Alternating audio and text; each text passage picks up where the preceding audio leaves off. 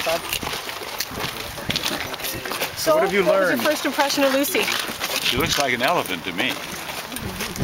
How'd the meeting go? The meeting went badly. What happened? Well, the zoo is absolutely implacable. They won't consider even saying that when Lucy is feeling well, that we can take her to the sanctuary. So what now?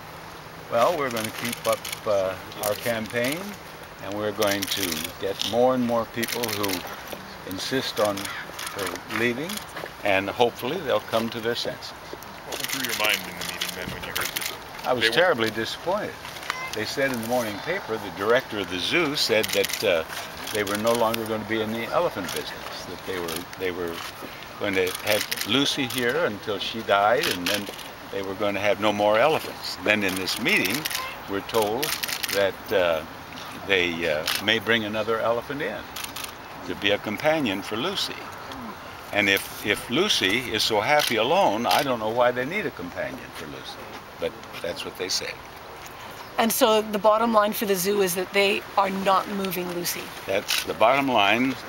Well, she can't be moved now, apparently, because her health is such that she shouldn't be moved.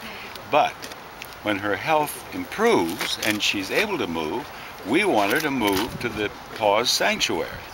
And the zoo will not agree to that.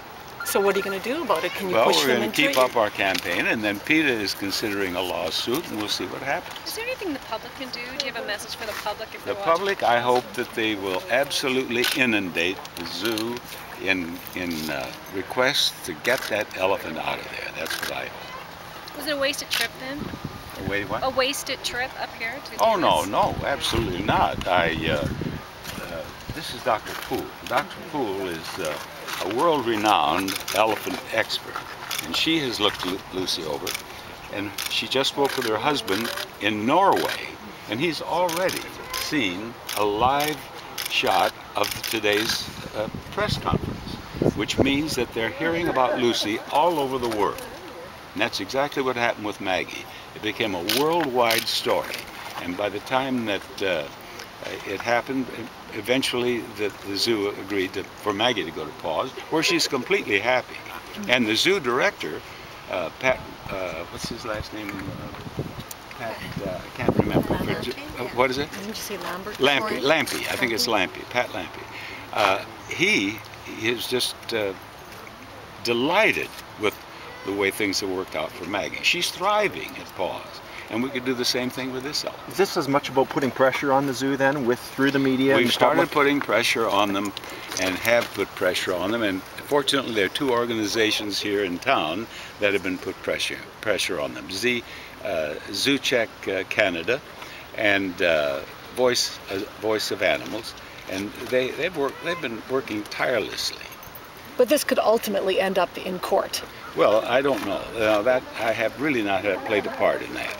That's PETA, and they said that they would have an announcement probably in 2, 3, 4 weeks. What is your part in this? My part in this was coming back here and speaking out for this poor elephant. I've been going out and speaking for animals at every invitation, anytime I could. And Mr. Rucker, what was it like for you to finally meet Lucy today?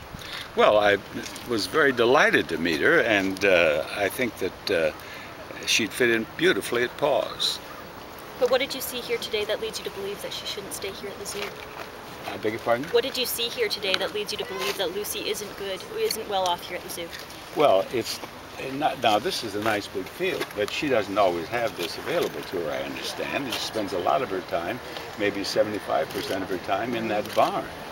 And then there's no other elephant. If Lucy's health should improve, and her feet should become, but they're not going to become healthy once that happens. I understand that she has a chronic foot problem. She has arthritis.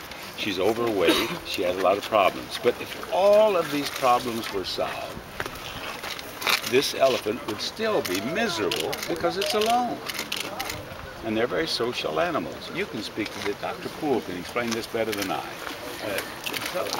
Let's tell them that situation. Elephants live in a very large social network. They live in families. They're females spend most of their time within 5 meters of another adult female. So for Lucy to spend her time alone, mostly on a concrete floor, in the cold, is just not right for elephants. And Edmonton Zoo, the Valley Zoo, is really on the edge of the spectrum of zoos, and so of course this is where we are focusing. It would be great if elephants didn't have to live in zoos at all, that they could live in sanctuary type places.